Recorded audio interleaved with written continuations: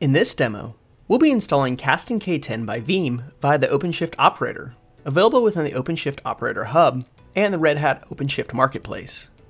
Kasten K10 can help you and your organization back up, protect, and move workloads on your OpenShift clusters. Installing K10 to an OpenShift cluster is extremely easy.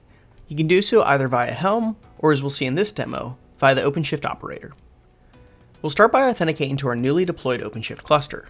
If I have a look at the pods currently running, we'll see all of the default pods for OpenShift in the cluster. I'll navigate to the Operators tab and click on the OperatorHub. I'll search for Kasten and I can see 3 results returned from the marketplace, which align to the different pricing models available for Kasten K10 licensing.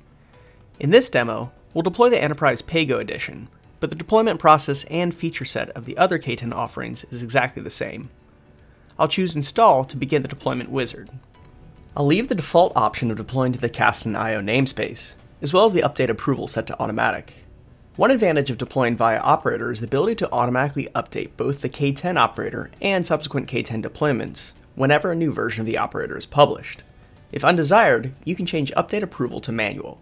I'll now click Install to deploy the K10 operator to my cluster. After a few minutes, the installation will complete and I can click View Operator to finalize the configuration of K10. Under the operator dashboard, I'll select K10, where I can see no operons have been deployed yet. I'll select Create K10, where I'll have a number of options to configure my deployment. For this demo, we'll use basic HTTP authentication, where I've used an HTTP online generator to create a hashed entry. Note that Kasten K10 supports OpenShift's OAuth server for authentication, which we'll see how to configure in another demo. Next, I'll select the option to enable the K10 dashboard to be exposed via an OpenShift route. I'll click Create to deploy K10. I'll navigate to Workloads, Pods, to monitor the deployment and wait for all pods to be ready. I'll now navigate to Networking, Routes, to find the newly exposed route so I can access the K10 dashboard. Clicking on the route, I'm met with an HTTP auth prompt, where I'll enter the credentials I had previously used to generate the HTTP hash. Next, I'm met with a Kasten K10 EULA, which I've read, reviewed, consulted with my in-house counsel, and accepted. I'll simply enter my email address and organization, after which point I have a fully functional Kasten K10 deployment, ready to be configured to backup, restore, or move workloads on my freshly deployed OpenShift cluster.